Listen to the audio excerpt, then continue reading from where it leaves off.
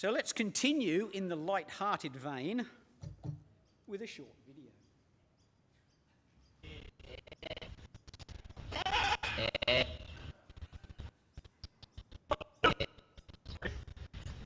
Lovely day, isn't it? Huh? Oh, you want to No, we live here. Oh, lovely, isn't it?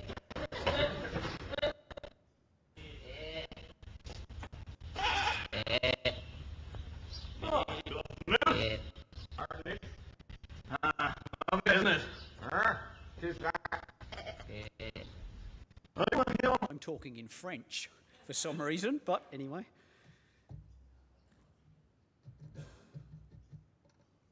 Can we have the slide up, the next one? This is a sheep. Sheep are not clever, even when they might be nesting. It's my privilege to begin a series in Psalm 23 with "The Lord is our shepherd" as an umbrella idea over the whole psalm. It'll be followed in the coming weeks by "God is our rest," "God is our comfort," and then finally back to me for "God is our blessing." Now, while I'll treat it more seriously than the picture or Monty Python might lead you to believe, don't set your expectations too high, especially for sheep. Sheep are proverbially silly. But God as our shepherd is supremely beautiful. Psalm 23 is a simple psalm, easily memorized. That God will shepherd me. But it also restates in a few beautiful words the believer's secure relationship lived with God, even unto death, even into death. Green pastures, quiet waters, not of my own finding. Right paths for me to follow to the honour of his name. Possibly paths of deep darkness, but where he remains my shepherd nonetheless. His abundant provision for my needs, his goodness and love behind me, like sheepdogs, nipping at my heels whenever necessary and wherever I go. A meaningful life ever focused on God's will forever. Who wouldn't want such tender care, ceaseless vigilance, and boundless benevolence? Can you leave Psalm 23 up? Would be better, please. Christians delight to know that all this flows from the Lord being my shepherd. The problem comes for the many who want to dictate the terms. People like the idea, but they aren't interested in and won't accept the necessary reciprocal relationship implied by my shepherd. My shepherd. They can't see that the I in the next bit, I shall, means lovingly receiving, gratefully receiving, humbly receiving, eternally receiving even. It's this beautiful idea of a loving relationship between God and, to be all-inclusive from your point of view, I. God and I. God giving and me accepting with faith in Jesus, God's only Son. It's a simple psalm, but it also has deep implications that many don't or won't understand. This loving relationship is expanded in the rest of the psalm. And we see that the peace offered is not automatic escape from tribulation. A path of righteousness might be through a dark valley. Contentment in God's provision is not lazy complacency. Physical life still has to be lived, enjoyed, struggled, grieved. God's will still needs to be looked for and striven towards. But he remains a promised, ever-present assurance and delight. Now, shepherds aren't very common in St. Mary's, but in ancient times, shepherds lived and travelled with their sheep. They found and provided food and safe water for them. They doctored them. They guarded and defended them. A good shepherd was simply everything to their sheep. God's shepherding is first mentioned in Genesis 48:15. Jacob says, "May the God who has been my shepherd all my life to this day bless these boys." He's giving a blessing. In Numbers 27, Joshua is to lead Israel by leading them out and bringing them in, so they will not be like sheep without a shepherd. And in Psalm 28, David calls on God to be their shepherd and carry them forever. Carry them forever. See, it's not because God ever stops shepherding that David calls on him. He never stops shepherding no matter what the circumstance. And Isaiah 40 says, it confirms what God does. It says he carries his lambs close to his heart. That's what shepherds do. David calls on God because he knows God. He prays in God's will, which is that God wants to shepherd his people. See, recent sermons from Trent showed that prayer from a desire for a growing relationship and a growing fellowship with God will drive us to greater prayer. As we seek his will, pray in it, understand it, or faithfully accept it if we don't understand it and live it. Because there is nothing that God desires more. See, to mimic God's shepherding was the most noble key performance indicator for Israel's leaders. And their historic failure brought into starker contrast the true, continuous and unfailing shepherding of God. And that's shown by the simple fact that Israel actually survives through the millennia, whereas Hittites and Jebusites and Amalekites and whatever sites, they haven't.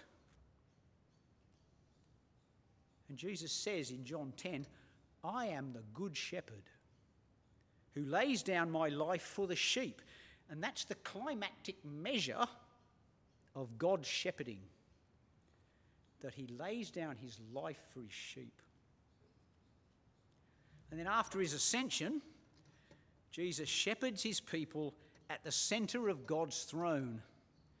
Revelation 7:17, where it says, "He will lead them to springs of living water, and God will wipe every tear from their eyes." And that means even tears from when we didn't understand. See, these are a few examples of what God's shepherding means. It's constant and endless.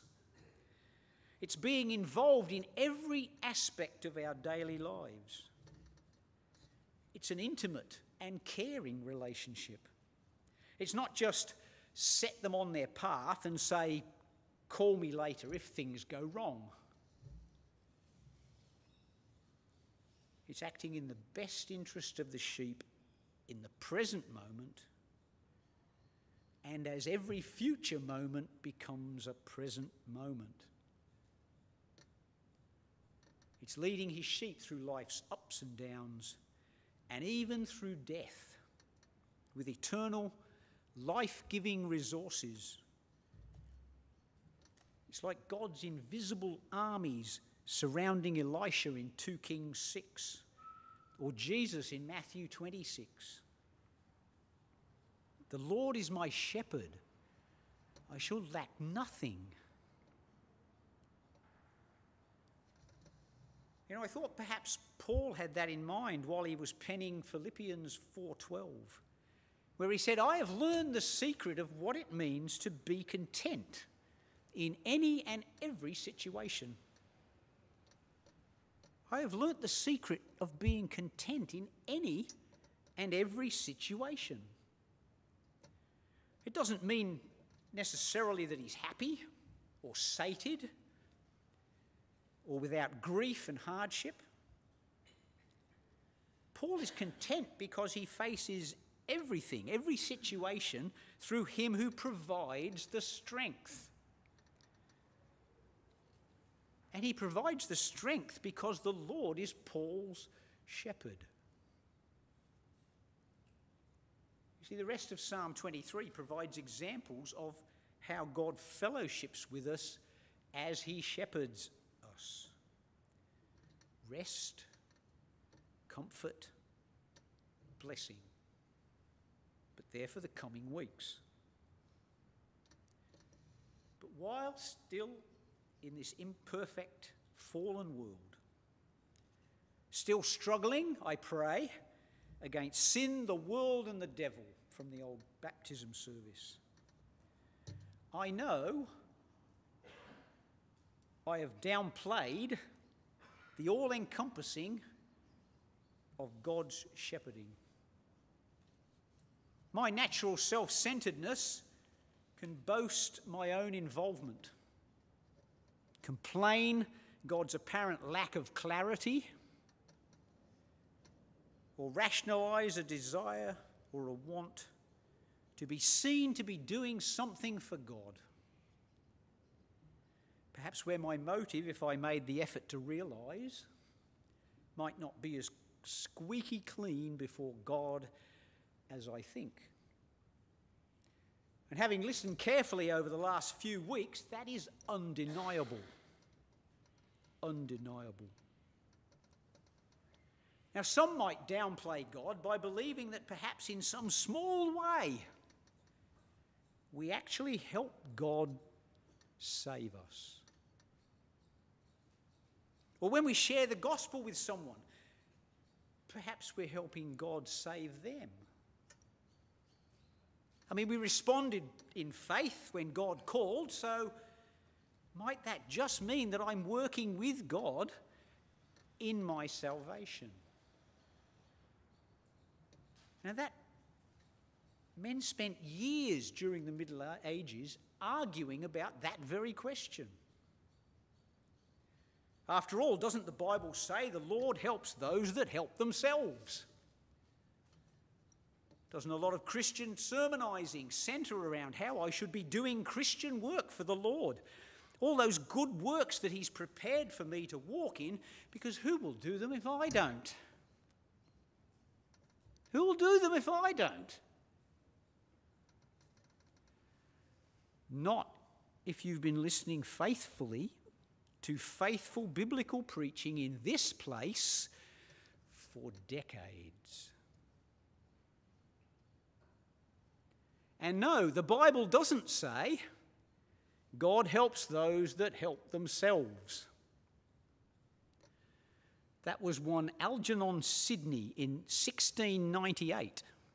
A politician. Why am I not surprised?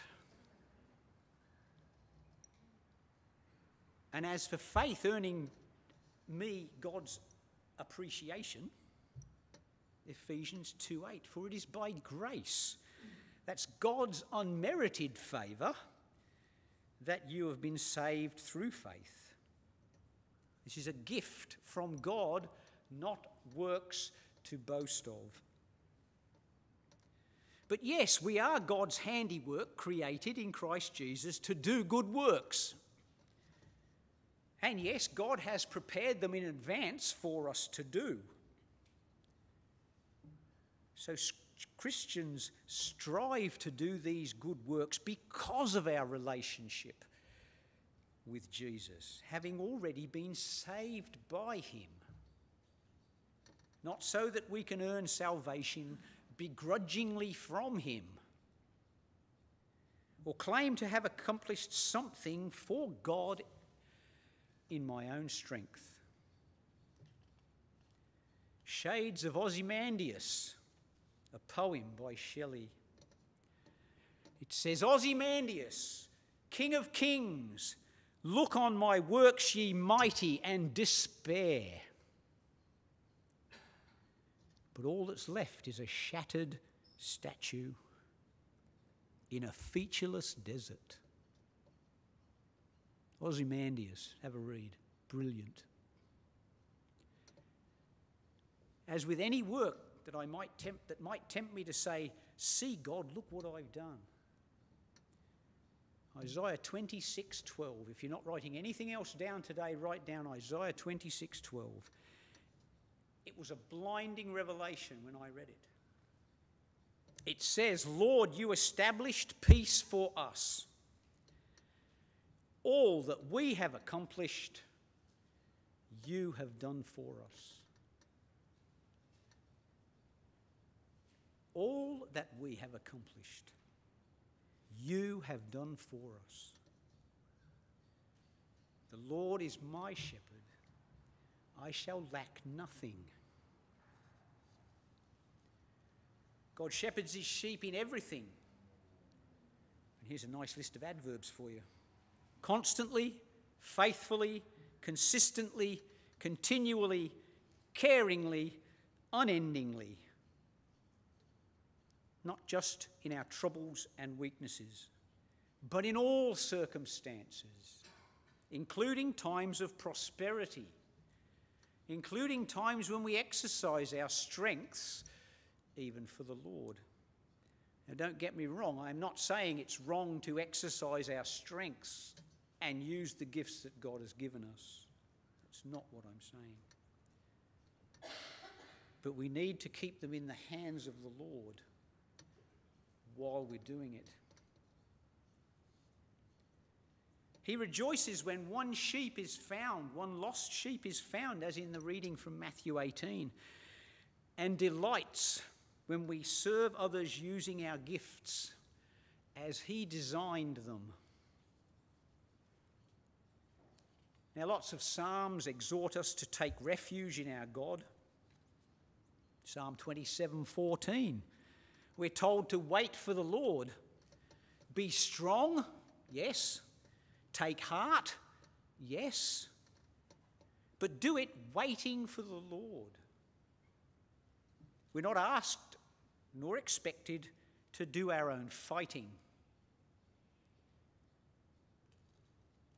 Paul's armour of God is almost exclusively defensive.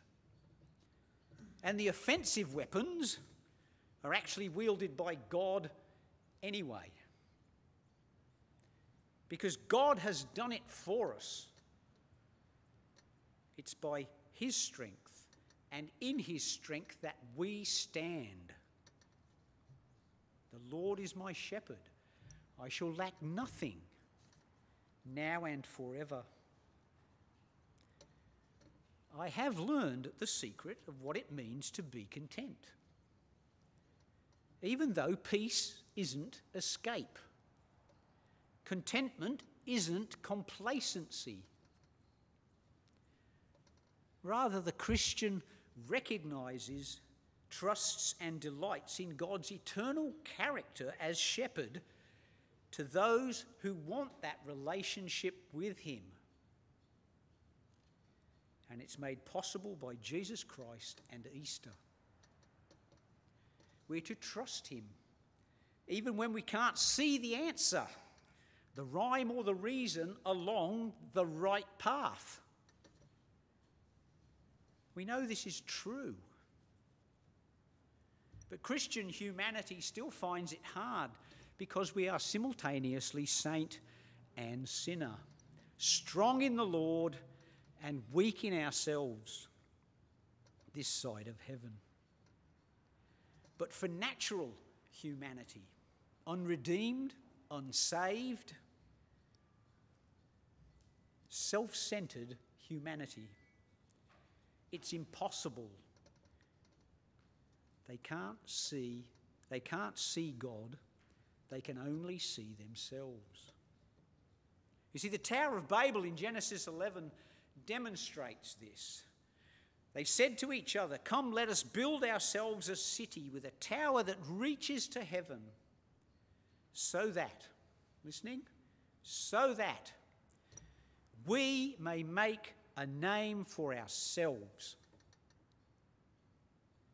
Let's make a name for ourselves, the cry of humanity that doesn't want a relationship with the one who actually says in 2 Samuel 7, "I will make your name great." I will make your name great. Now, yes, God meant David as king and shepherd of Israel, and he meant Jesus as king and shepherd and saviour of the world.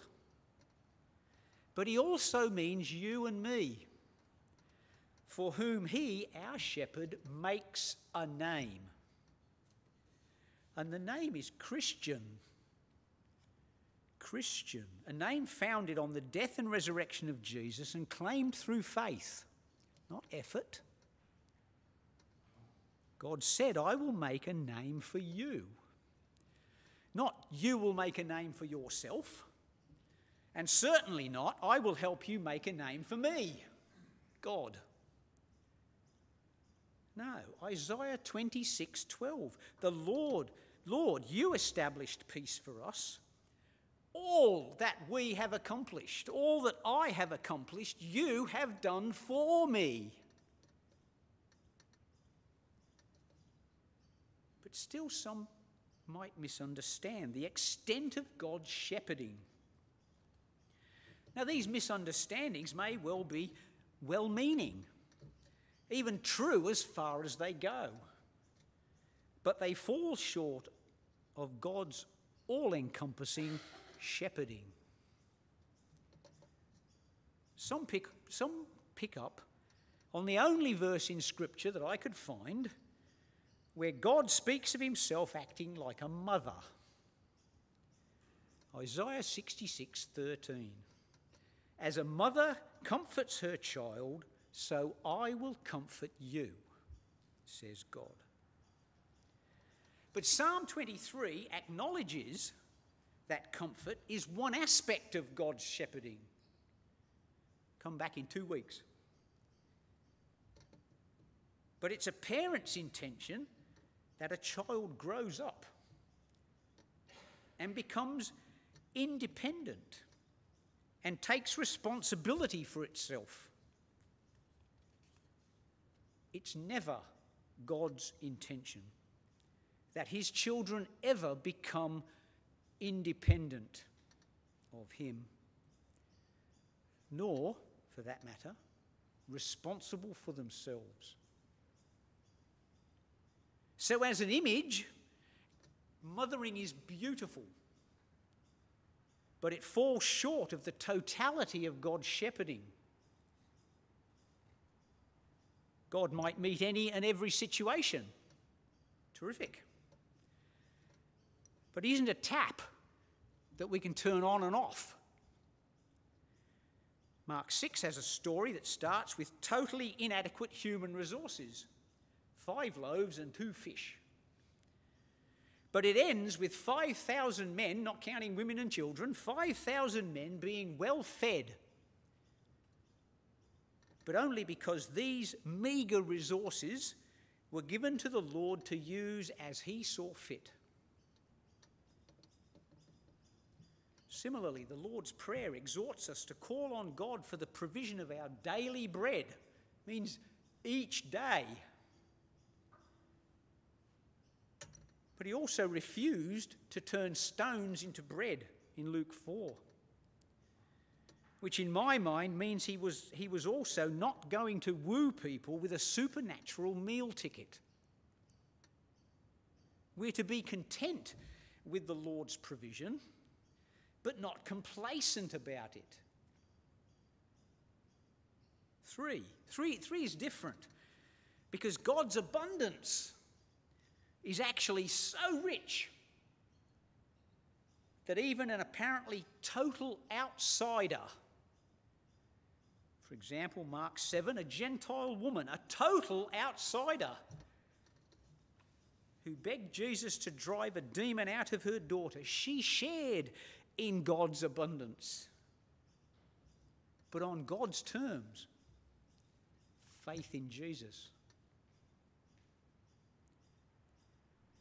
Well, Mark 10 shows us a man who by human standards is so far in that Jesus' disciples were amazed to think that one who probably never physically lacked anything could possibly miss out on the ultimate blessing. How could a rich young ruler possibly have need of a shepherd? Actually, he had great need, a great unseen need for a shepherd.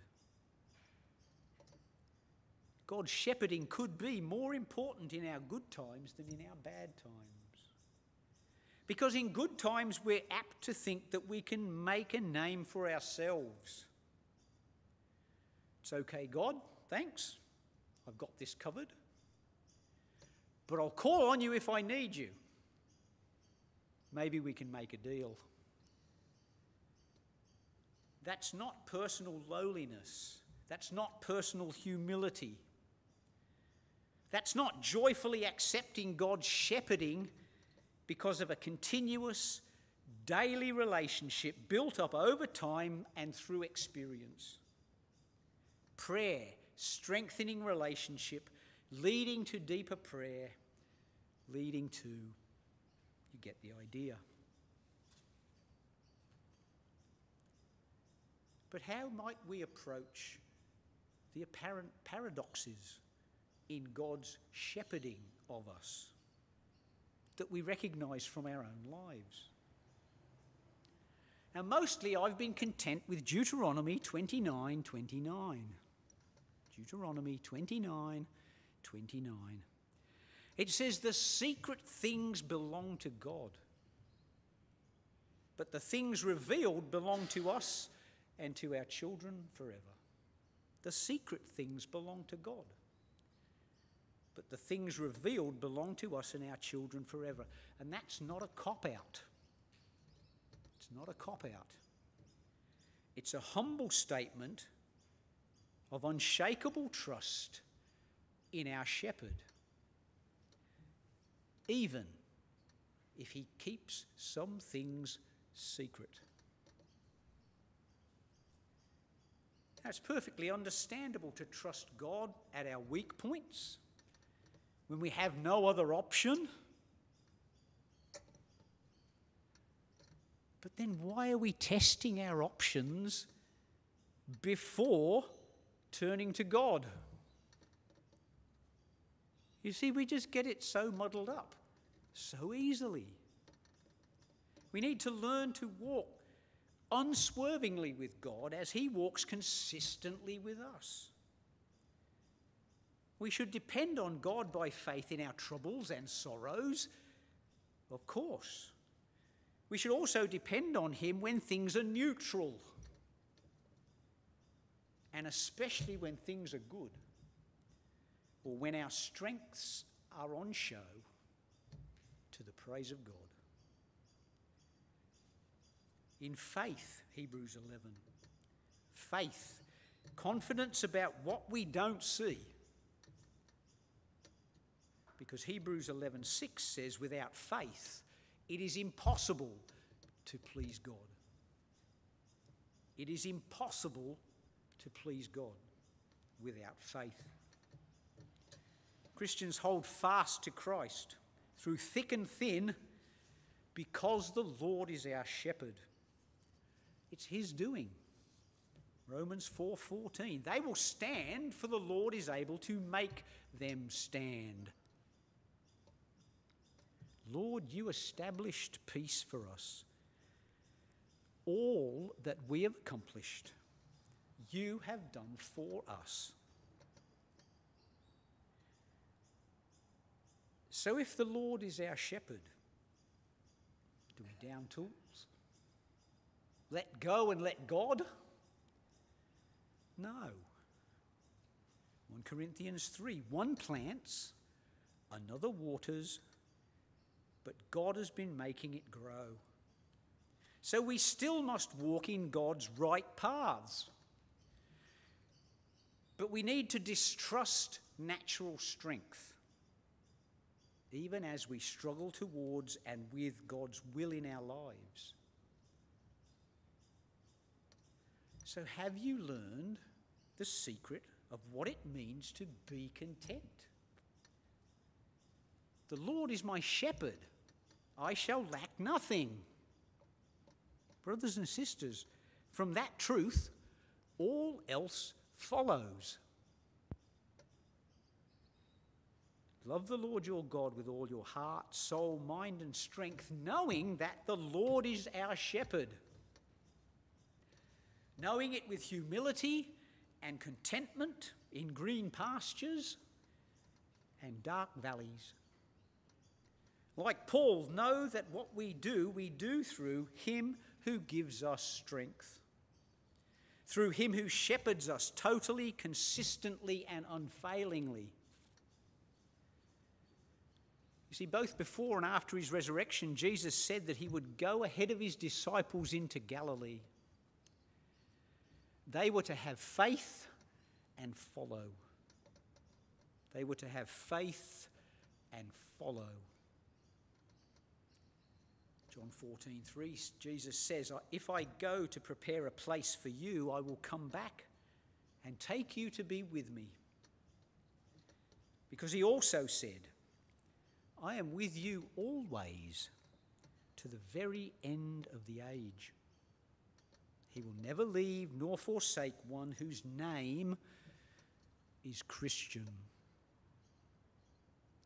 So with humility and contentment in all circumstances, I pray for each one of you and I. Surely, I am sure, goodness and mercy will follow me all the days of my life, and I will dwell in the house of the Lord forever. Amen. So be it.